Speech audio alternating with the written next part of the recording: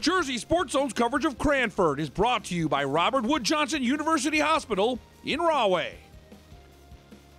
The Ramapo Raiders have piled up 26 runs on the way to the Group 3 state semifinals. It's Ramapo facing Cranford. The Cougars won the last dance in 2020. They're looking for a spot in Hamilton Township this Saturday. Cranford has scored double digits in 5 of their last 6 games, and the Cougars get going in the first. Luca Lamero with the base hit to left. This RBI single makes it 1-0 Cranford.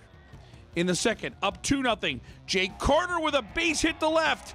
Cranford is doing damage with RBI singles. It's now 3-0 Cougars. How about another RBI single to left? Ryan Jaros always with a great approach. 3 runs in the second. Cranford has a 4-0 advantage. In the third, Jack Conley goes the opposite way. Yet another RBI single. Cranford is cruising with a 5-0 lead. The Cougars were looking for more. Will Gallagher hits it to shallow center. JT Sarajanis comes sliding in to take away a base hit. A fantastic play in center by the Ramapo senior. As we take another look, GT hits the turf for a Raiders web gem. Top 4, Ramapo gets on the board. Mike Woolley with a base hit to left. That's an RBI single. The Raiders trail 5-1. They go on to put runners at second and third.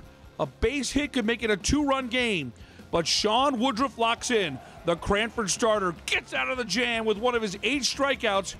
Cranford has a 5-1 lead, and they bust the game open in the bottom of the 4th. Man on for Ryan Jaros. This is a screaming liner to left. It keeps on going until it's over the fence.